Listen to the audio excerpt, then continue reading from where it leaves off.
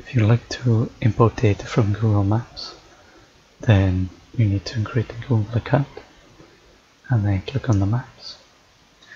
Here you can zoom in on the Google map and maybe search for a specific thing using the search bar.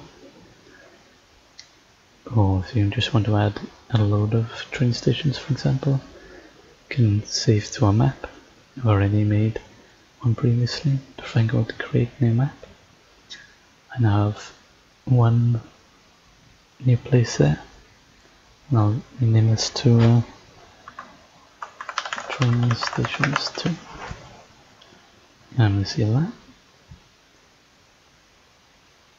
And now we want to refresh this page and zoom back in.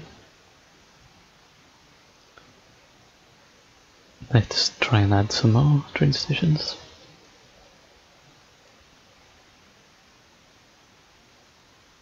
I think there's one around here.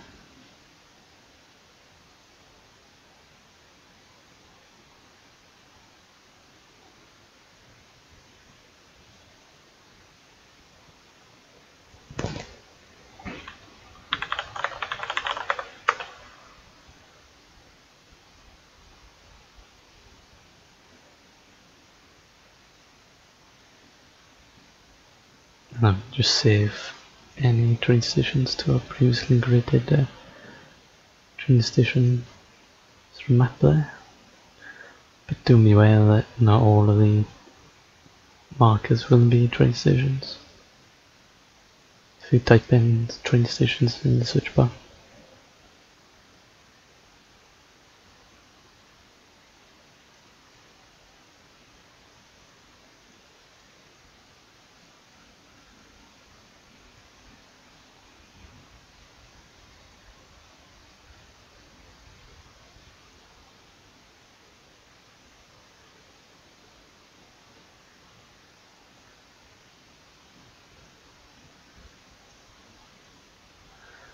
and then we click on My Places, and we have this train stations too. We have a couple of train stations on there. We want to download the KML file by clicking KML, and then you can open or save that, and it's in an XML format as it says here. You can import this into some mapping software like QGIS, and it'll put icons on your map. But if you want to have a description, then you'll probably need to import it into Excel or something, for example, so you can separate like train stations and hospitals if you want to add hospitals to the same one, or airports or anything else.